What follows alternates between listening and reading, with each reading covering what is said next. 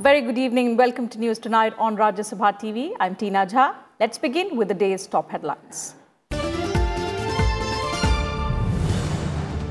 Rajya Sabha passes Jallianwala Bagh National Monument Amendment Bill. Tourism and Culture Minister Prahlad Patel says bill will end politicization of the trust. Welcome suggestion to include families of martyrs in the trust. Lok Sabha had passed the bill on the 2nd of August.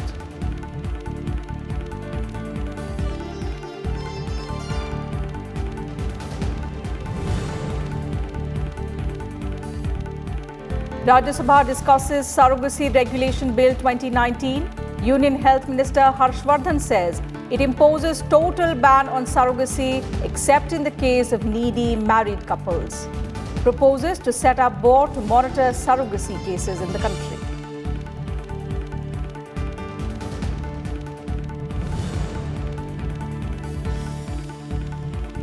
Lok Sabha expresses concern over air pollution and climate change. Various parties including BJP, Congress, BJD and TMC take part in the discussion. Suggestions to deal with the problem include formation of a standing committee on pollution.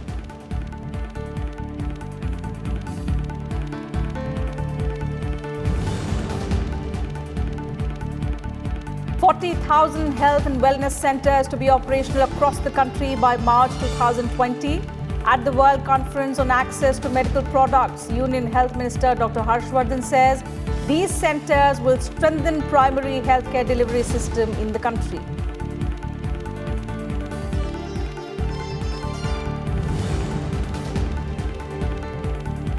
And in the last 6 months, 35 lakh tourists, including 13,000 foreigners, visited Jammu and Kashmir. Union Minister of State for Home Affairs Kishan Reddy tells Lok Sabha stone pelting incidents have reduced after the removal of Article 370.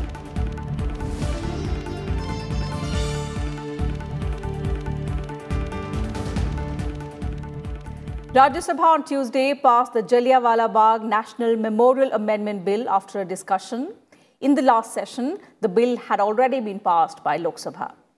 The amendment in the bill had sought to remove the Congress president as a permanent member of the trust that runs the Jallianwala Bagh National Memorial.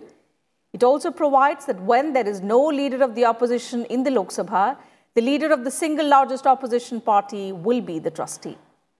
Replying to the debate, Tourism Minister Prahlad Patel said this will depoliticize the trust. ये परिस्थिति अचानक नहीं बनी है, ये बड़ी गलतफहमी है। ये दुनिया आप देश को ये बताना चाह रहे हैं, ये अच्छा नहीं है। बल्कि अगर वास्तव में राजनीतिकरण खत्म हो रहा है तो मैं देश के प्रधानमंत्री को धन्यवाद दूंगा कि 100 वर्ष के बाद जो हक पहली बार मिल रहा है अगर उस संस्थान को, तो अब मिलने जा रहा है कि हमने बड़ा मन किया। लोग कह रहे थे कि बड़ा मन करना चाहिए, हमने बड़ा मन किया है साहब कि व्यक्तियों से हटाकर जो या तो जनता चुने उनको स्थान मिलना चाहिए, आम आदमी को मिलना चाहिए। मैं उन तमाम सदस्यों का अभिनंदन करता हूं जिनने इस बात का सुझाव दिया कि शहीदी परिवारों के सदस्य ट्रस्ट में होने चाहिए। मैं इसका जरूर अभिनंदन करूंगा कि ये सही कदम है। During the discussion, Congress MP Pratap Singh Bajwa said his party has a history in India's freedom struggle and removing its president as a trustee is objectionable. Other members also raised some more points ranging from renovation of the memorial and descendants of the massacre victims being included in the trust. There was also a demand that the government provide facilities to family members of the martyrs.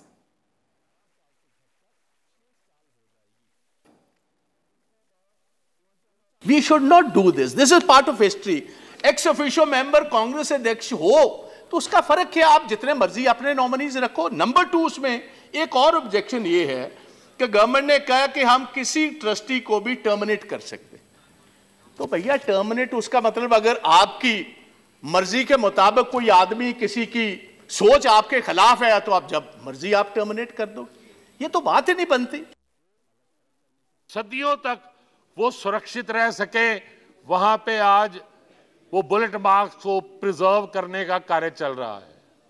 वहां पे एक 3D show का आयोजन के लिए चल रहा है सर, कि एक डिजिटल थिएटर बन रहा है कि जिसमें 3 डायमेंशनल डॉक्यूमेंट्री चलेगी कि लोग जो आगे जिनको पता नहीं लगता था कि यहाँ क्या हुआ, शहीदों के बारे में लाइट एंड साउंड शो और डिजिटल डॉक्यूमेंट्री से उनको जानकारी दी जाएगी। मैं धन्यवाद दूंगा प्रधानमंत्री मोदी जी को कि जिनकी चेयरमैनशिप में वो स्थली जहां शहीद विश्राम कर रहे हैं उसकी सुनवाई हुई है। अमेंडमेंट लाए हैं इस बिल में, ठीक है, आपका प्रेरोगेटिव होता है सरकार का, लेकिन जो लोग शहीद हुए थे उस समय, वो जो सैकड़ों आदमी को जो हत्या किए गए थे, उनकी फैमिली का किसी को आपने ट्रस्ट में रखा है क्या? अगर नहीं रखे हैं तो उनको आप लाइए, नहीं तो अगर ऐसा अमेंडमेंट आप लाइएगा सिर्फ किसी को हटाने के लिए, तो इसको लोग सोचेगा, आम जनता सोचेगा कि आप राजनीति कर रहे हैं। ऐसा मत कीजिए। तो मेरा अनुरोध माननीय मंत्री जी आपके माध्यम से माननीय मंत्री जी से ये है कि जितने लोग मारे गए थे उनकी सूची होनी चाहिए, टेस्ट में कौन हो न हो इस पे राजनीति नहीं होनी चाहिए। The facade, the photographs and the records that are displayed in the memorial place are in a very wretched condition. Yes. Changing and restoring the site of the memorial is more important than changing the trust board. This is my personal opinion, sir.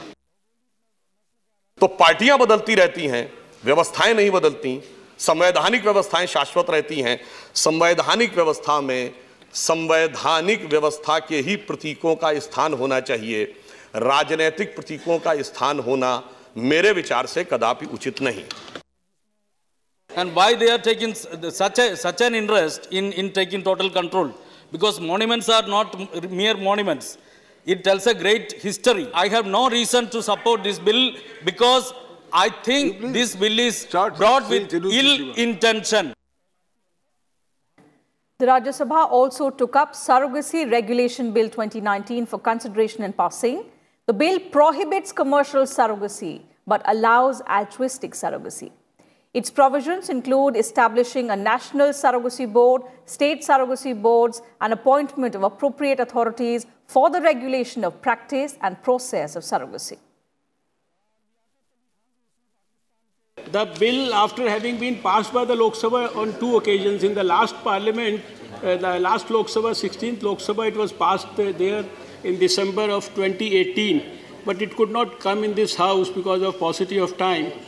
Now also, in the last 5-6 months, it has already been passed by the Lok Sabha again, after having gone back to the cabinet and then to the Lok Sabha.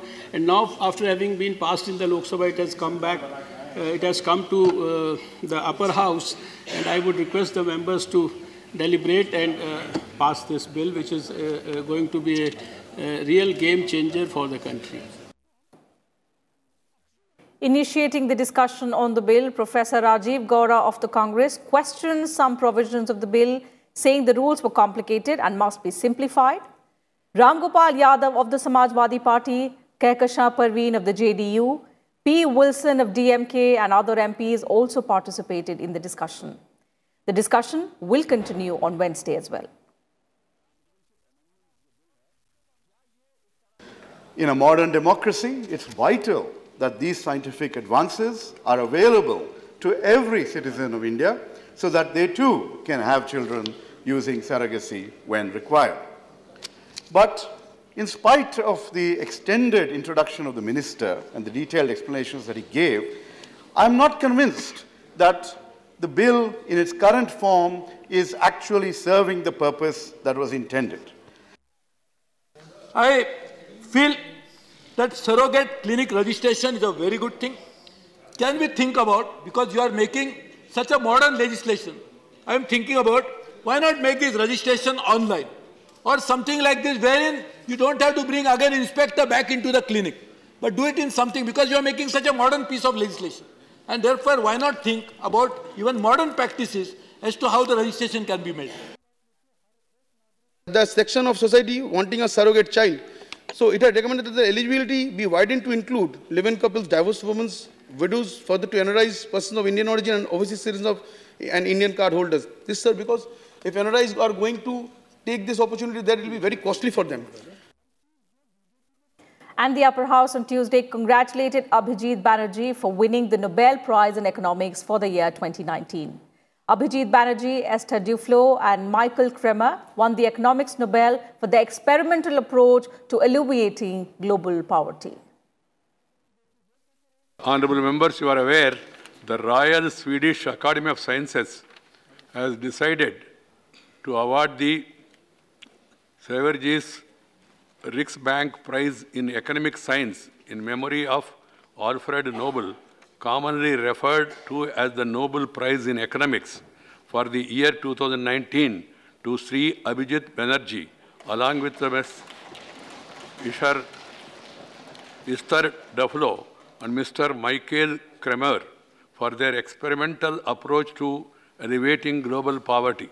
With this achievement, Sri Abhijit Banerjee has joined the coveted list of Indians and Indian original Nobel laureates. This is indeed a great pride for the entire nation. Sri Banerjee, an Indian origin economist who is currently the Ford Foundation International Professor of Economics at MIT, USA, along with his fellow awardees, have been instrumental in developing a new experiment-based approach in devising methods to fight global poverty and address problems pertaining to health and education. As a direct outcome of this experiment-based approach, more than 5 million Indian children have benefited from effective programs of remedial tutoring in schools. I am sure the whole House will join me in congratulating the Nobel laureate Sri Abhijit Banerjee on his achievement.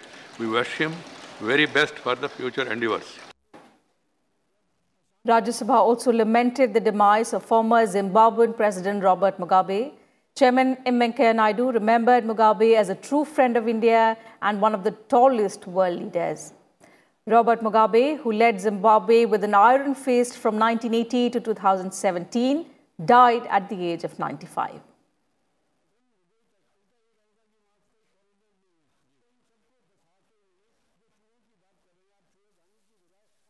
Honorable members, I refer with profound sorrow to the passing away of Mr. Robert Mugabe, former President of Zimbabwe, on the 6th of September 2019 at the age of 95 years. An iconic Pan-African leader, Mr. Robert Mugabe played an instrumental role in leading Zimbabwe to its independence in the year 1980. An ardent votary of African issues and Pan-African unity, he served as the Prime Minister of Zimbabwe from 1980 to 1987 and as the President of Zimbabwe from 1987 to 2017. He devoted his whole life to the benefit of the people of Zimbabwe. He served as the chairman of the non-aligned movement from 1986 to 1989. Mr. Mugabe was a true friend of India and contributed immensely to India-Zimbabwe friendship. His demise is an irreparable loss to the Republic of Zimbabwe and its people. In his demise, the world has lost one of the tallest leaders of our times. This House joins the bereaved family, the government and the people of the Republic of Zimbabwe in mourning the passing away of Mr. Robert Mugabe and conveys its heartfelt condolences to them in their hour of grief. We deeply mourn the passing away of Mr. Robert Mugabe. I request the members to rise in their respective places and observe silence as a mark of respect to the memory of the departed. And let's now talk about proceedings in the other house. The Lok Sabha on Tuesday took up the debate on air pollution in Delhi under Rule 193. Congress MP Manish Tiwari opened the debate, saying it's important to give a message to the nation that the House, comprising of the people's representatives, is sensitive and also serious about the issue. The 2-hour-long debate saw the participation by several MPs from different parties.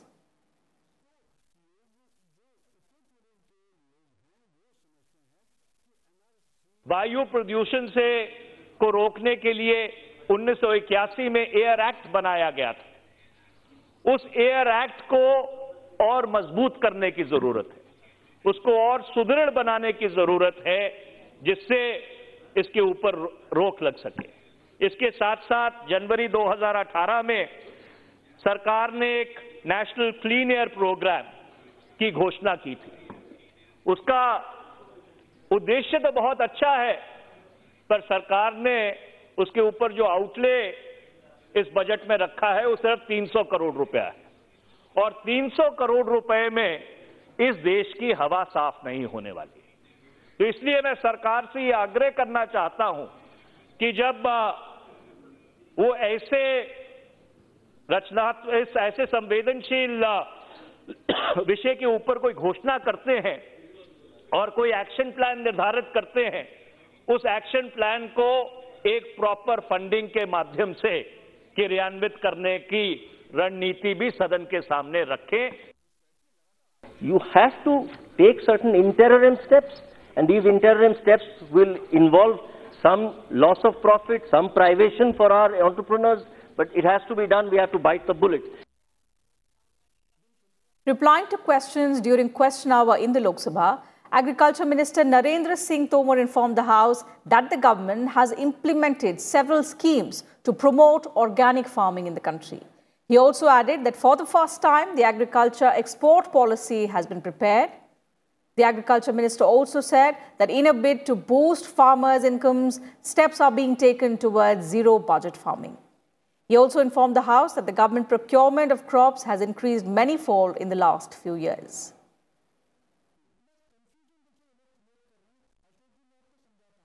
जैविक खेती को बढ़ावा देने के लिए भारत सरकार ने अनेक स्कीमों को संचालित किया है, जिसका फायदा आज पूरे देश में मिल रहा है।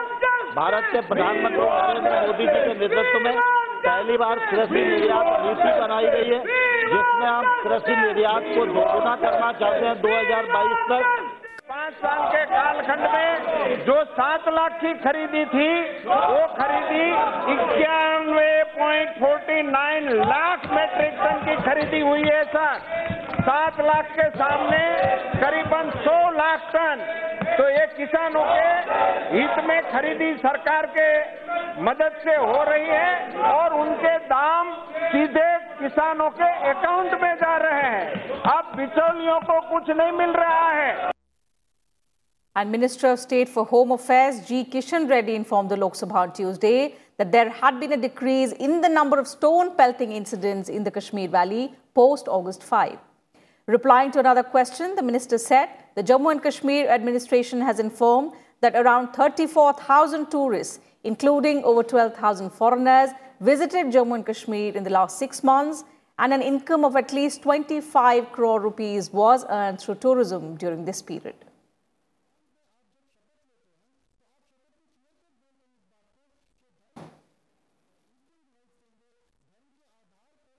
On to some other news from across the country now. As negotiations are underway for a 3-party coalition government in Maharashtra, Congress interim chief Sonia Gandhi on Tuesday chaired a meeting with senior party leaders Mallikarjun Kharge, A.K. Antony and Ahmed Patel at her residence in New Delhi.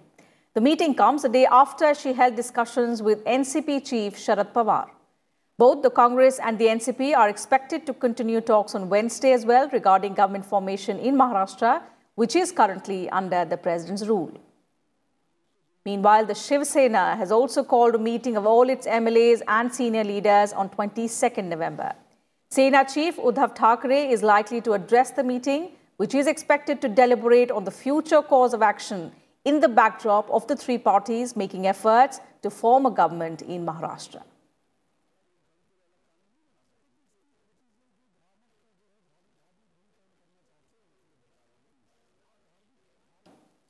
Defence Minister Rajnath Singh, who is on a 2-day visit to Singapore, visited the Sembuang Air Base on Tuesday. He also took a sortie on a Super Puma helicopter of the Singapore Air Force in the island city-state.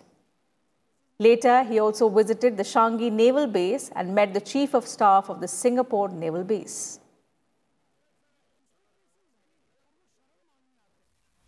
Rajnath Singh also paid tributes to one of India's towering leader and great freedom fighter Subhash Chandra Bose and other soldiers at the Indian National Army Memorial in Singapore.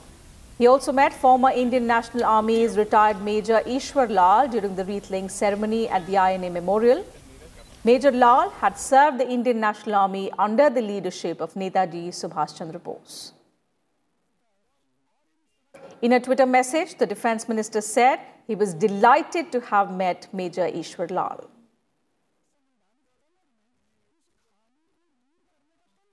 Rajnath Singh arrived in Singapore on Monday night after concluding his visit to Bangkok. The visit would witness him attending the India-Singapore Defence Ministers' dialogue and calling on Prime Minister Lee Hsien Loong as well.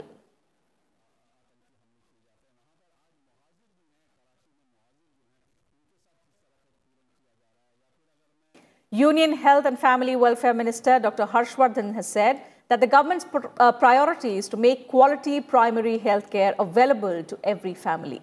Inaugurating the World Conference on Access to Medical Products Achieving SDG 2030, Harshvardhan said that the government is aiming to set up 40,000 health and wellness centers by next year.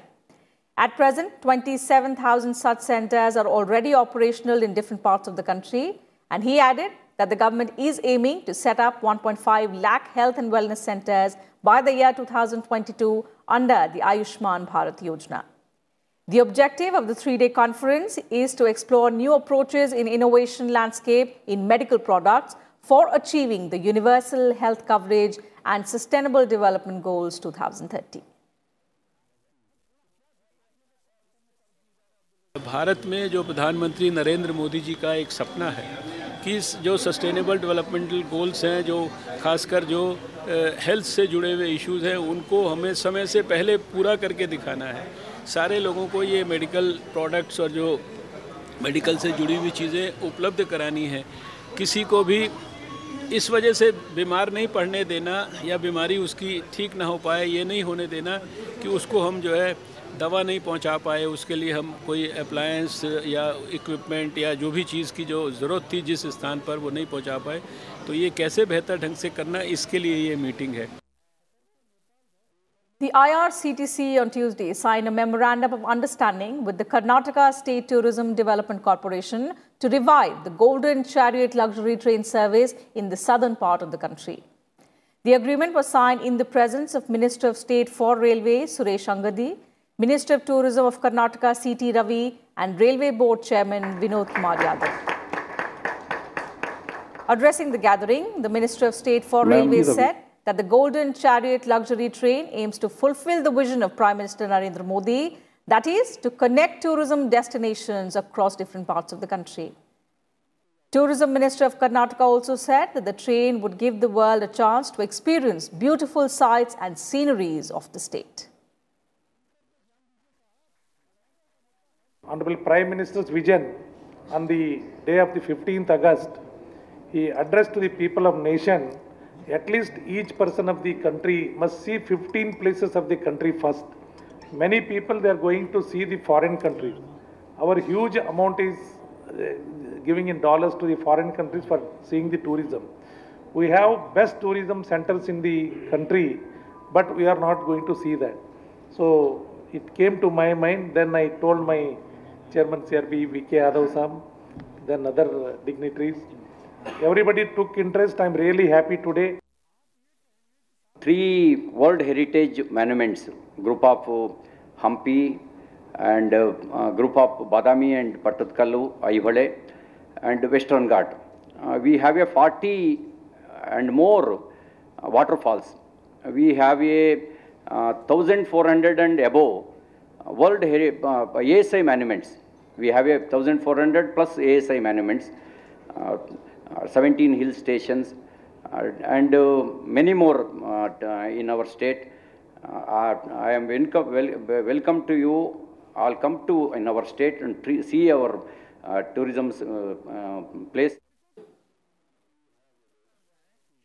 The Golden Chariot train, which is modelled on the lines of the famous Northern Circuit train trip, Palace on Wheels, will restart its operations from March next year. The 18-coach long luxury train has 44 guest rooms, which can accommodate 84 guests. It covers tourist attractions in Karnataka as well as in Goa.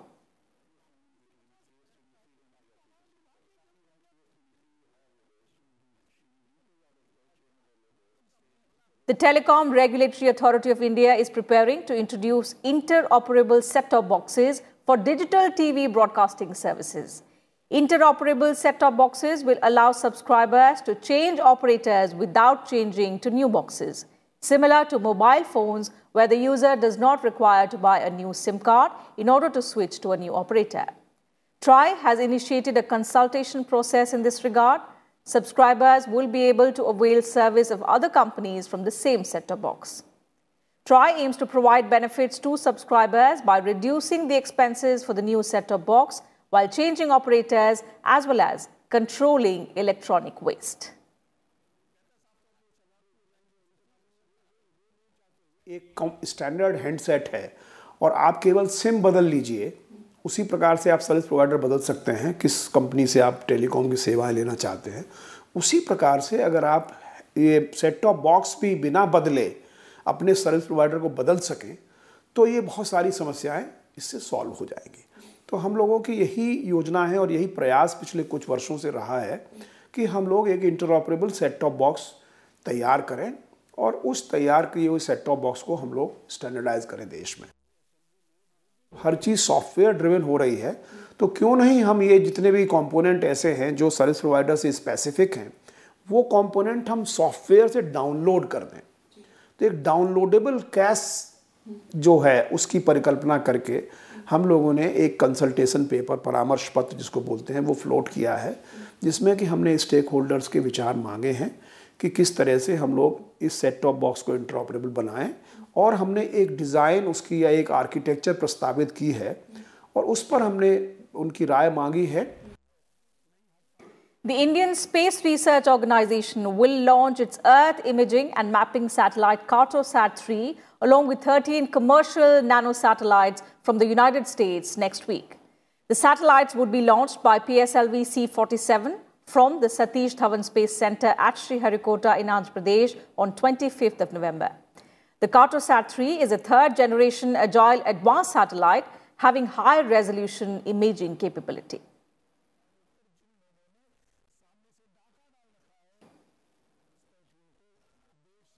The newly elected President of Sri Lanka, Gotabaya Rajapaksa, is set to visit India on 29th of this month. External Affairs Minister S. Jaishankar met the Sri Lankan President in Colombo on Tuesday. He conveyed Prime Minister Modi's message of working together in order to strengthen relationship between the two neighbouring countries, and also hopes to share a partnership of peace, progress, prosperity and security. Earlier, Prime Minister Narendra Modi had congratulated Gotabaya Rajapaksa for his win in the presidential election in Sri Lanka.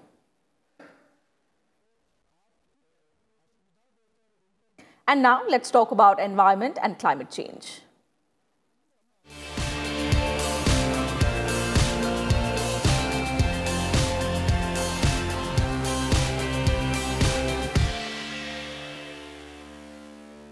Global wind speed has increased substantially since 2010 after decades of decline.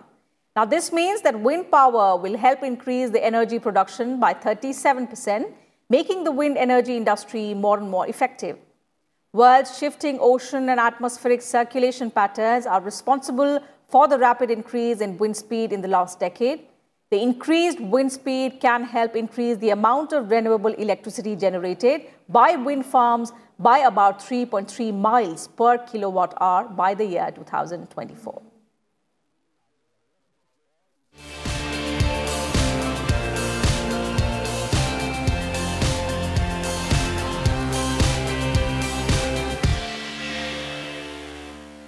So that's it from us in this bulletin. Thank you very much for your time.